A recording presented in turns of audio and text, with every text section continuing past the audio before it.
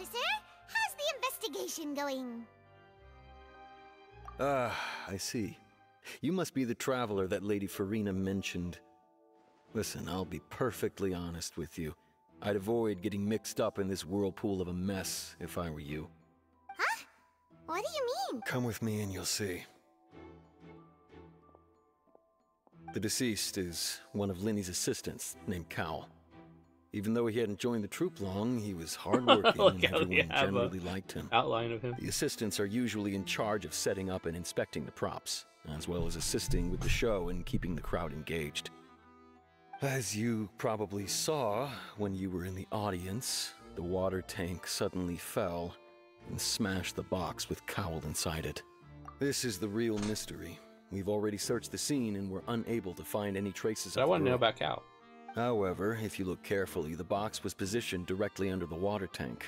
The ropes holding the tank were then burned by the pyrotechnics on stage, causing them to snap. All these factors lining up so perfectly makes it hard to see this as a mere accident. If anything, the more logical explanation is that the whole incident was intentionally planned, and Linny is the most likely person to have access to all these areas. But he doesn't have a motive. Are you both good friends of his? We know them for 24 hours, or 48 You can't hours. say we're good friends, but we've known each other for a little while.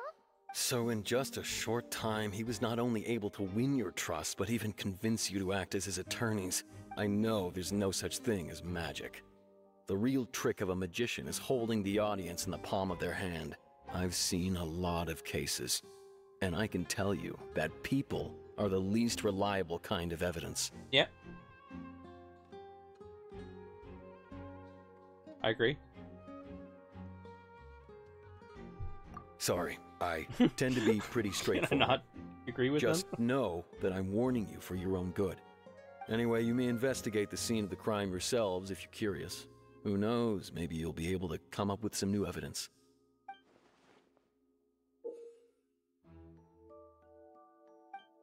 Oh.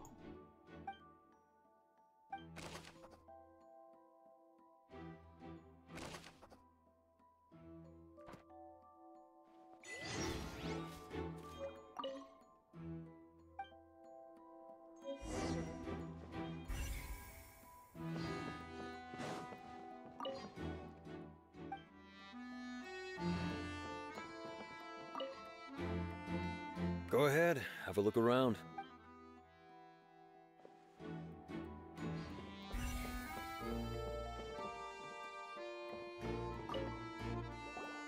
So this is the rope that broke and caused the water tank to fall. The rope looks pretty durable. How can it be burned through so quickly by fireworks? Why are you suddenly so serious, traveler?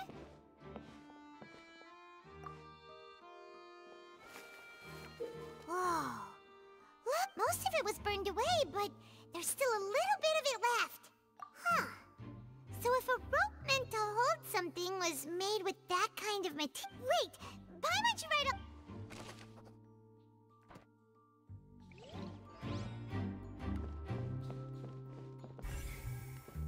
Maurice. Hello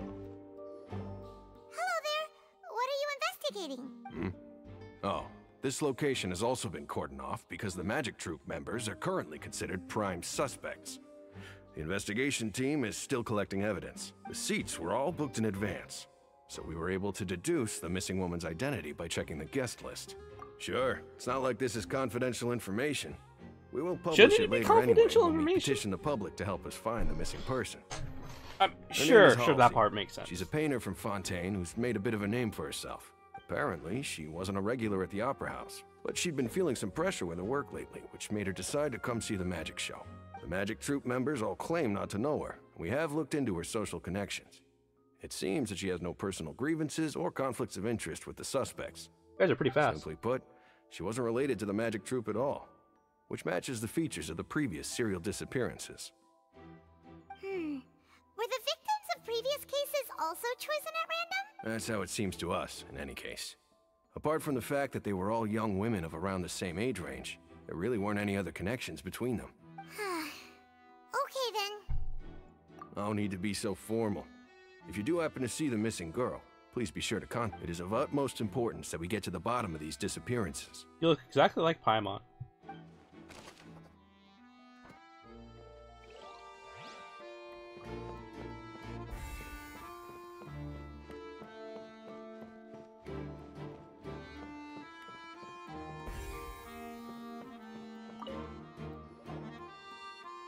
The investigation team has some new findings. Turns out there's an issue with the random number selector after all. See, I told you. What if the machine picked some big guy's seat? You think the murderer would have still made his move then? Sorry to interrupt, but we're helping Linny and Lynette with their side of the investigation. What were you saying about the number selector? There's something wrong with it? You're trying to help them? That'll be a tall order. Linny used the machine to pick a random member of the audience during his performance, right? The lucky girl that later disappeared. Well, we thought there might be a serious problem with the machine, so we had it taken away for further inspection. It turns out that the seat number it picked wasn't random at all. The machine picks that same number every time. I'm sure you already know that you have to make a reservation in advance to get a seat, regardless of whether it's a trial or some performance. In other words, Linny knew who would be sitting where from the very beginning. That much checks out. Linny reserved our seats for us too. Bet you see why I was saying it'd be tough to make a case for Linny. Even though it's bad for Linny's case, Paimon had better write it down.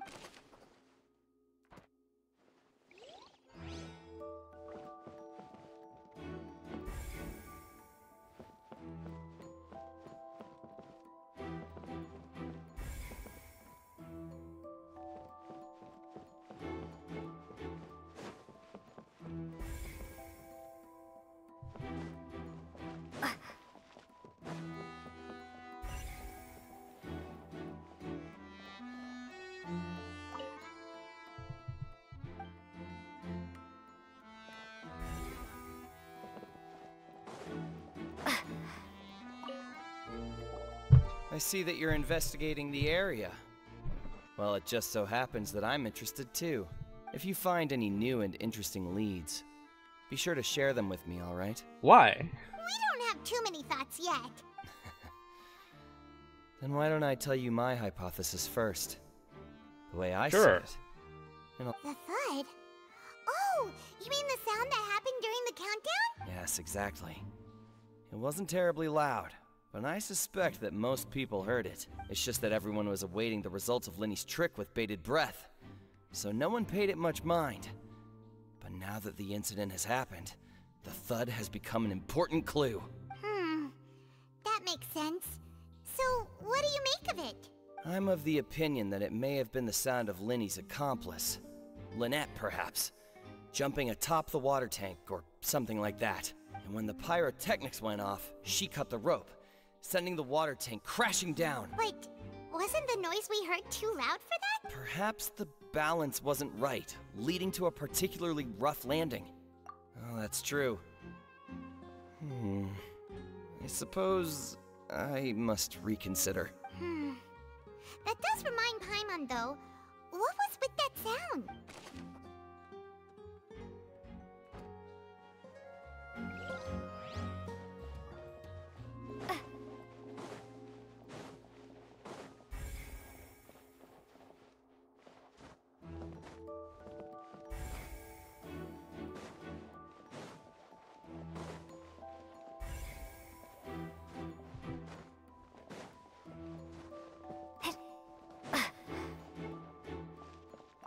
Linny's still talking to the guards. It seems he'll have a lot of explaining to do. I think someone will be assigned to monitor us later, but that's alright.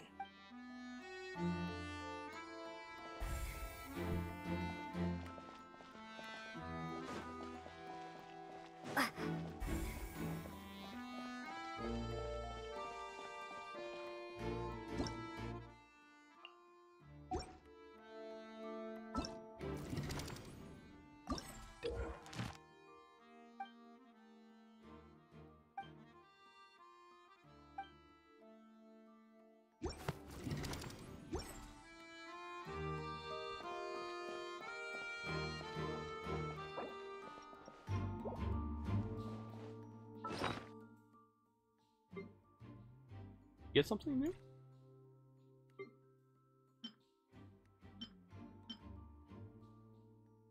Whoever the murderer was, this rope, people needed to... Why would it be? Gosh, we all...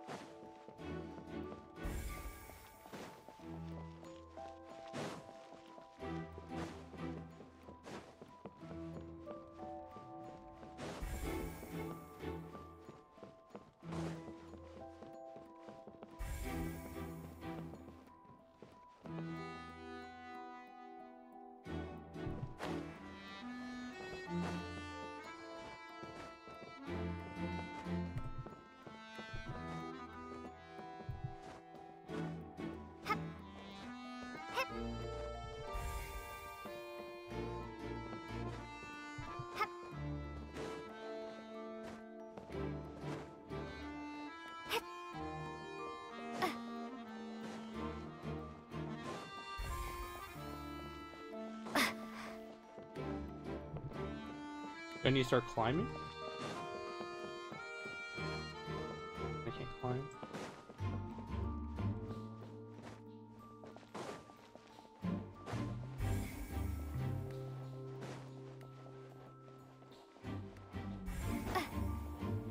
Can I go outside and around?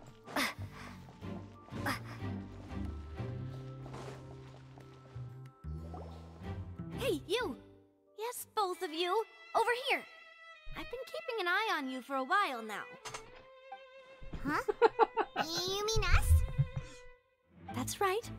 If I'm not mistaken, you're also among those who wish to cut down the thorns and pursue the truth. No? And by the looks of it, you're not from Fontaine. Well, you're right on the more about that one, but who are you?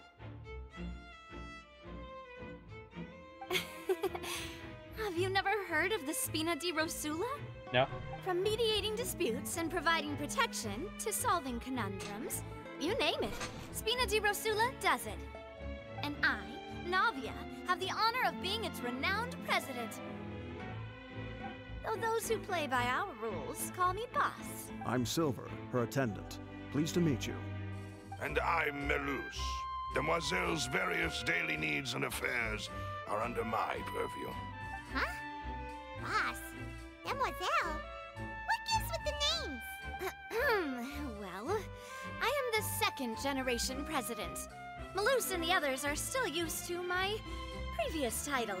My apologies, Demoiselle. Should you prefer, boss, I will endeavor to use that instead. No, no need. You don't have to call me boss. Just Navia is fine. Okay, if you say so. Not that we're members of Spina di Rosula anyway. All merely trifling details. Never mind. Now, back to the situation at hand. That's right. I've always kept an eye on the serial disappearance cases. My interest stems from a matter back from my father's time. Judging from the look of things, I find Linny an unlikely mastermind. Really? We think so too! That's why we're looking for clues now. But how did you come to that conclusion? Intuition, naturally. My unparalleled intuition. Farina sure was quick to point the finger at Linny without any decisive evidence whatsoever, wasn't she? But that's not uncommon for her. If you remember, the Justice had to interrupt her and ask if she was pressing charges just to keep her from getting carried away. Anyway, a trial begins the moment someone levels charges. And, of course, there was no way Farina was going to back down in that situation. Sounds more like you just don't trust the Hydro Archon. She is very impulsive. What's your opinion? I must admit that she can be interesting at times, but liking her doesn't mean that I'll blindly agree with her. Alright, I've answered your question. Now, it's time you answer mine. But she got stars in her eyes. Wait a minute, did that answer count? Well, I say it does. But don't worry, you won't hear any pointless questions from me. In your opinion, do you think it's right to treat a trial like it's an opera? Well? And why would that be?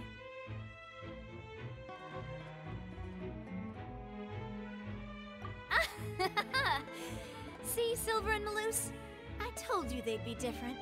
Most astute of you, demoiselle. I too think that the Traveler's response was most excellent. No matter how wonderful the script or how fervent the audience's expectations may be, the trials that go on stage here must be based in fact. And if that can be done, boss, then... Alright, that's quite enough, Malus. Anyway, I like your answer. You passed with flying colors. Now, I need to make some preparations, following which our joint investigation shall commence. You two shall be my assistants. Wait! Since when did we become assistants? Oh, well, I can be the assistant, sure. Or your companion, if you like. I'm really not that fussy. That's more like it. Far be it from me to brag, but I believe that Demoiselle's intuition will be instrumental in uncovering the truth. You wish to save a friend from false accusations, and we wish to unravel the disappearances. In this sense, our goals are aligned. You have a point. Like, this missing girl's case is quite vague. And what about you over there? What do you think? You seem like you've got something on your mind. I have nothing to add. Oh, alrighty then. We'll be making some preparations first. Just be sure to let us know if they start revealing Linny's tricks. Thanks!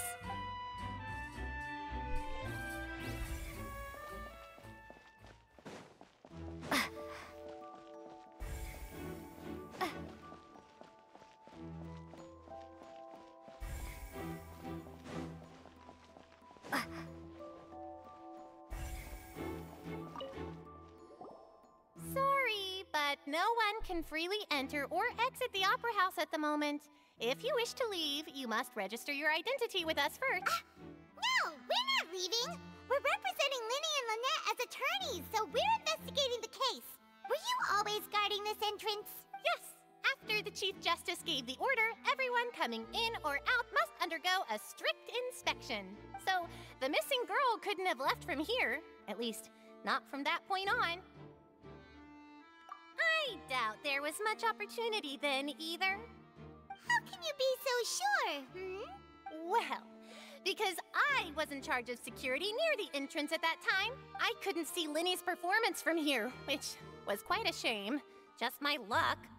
But still, I'm not sure I that's luck. did It's not just like abandon my post, and I stayed put no matter how loud the applause was. If someone had so much as even approached the door, I would have noticed it. Let alone if they had tried to leave. We Melazines are good at that sort of thing, you know. So, it's safe to say the girl couldn't have left through here. Alright, thank you for your help. This will be useful info.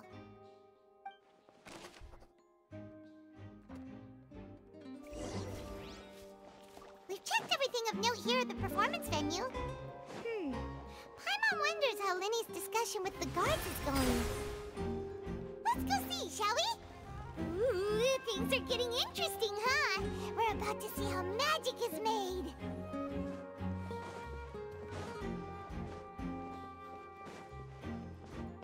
Hup. Hup.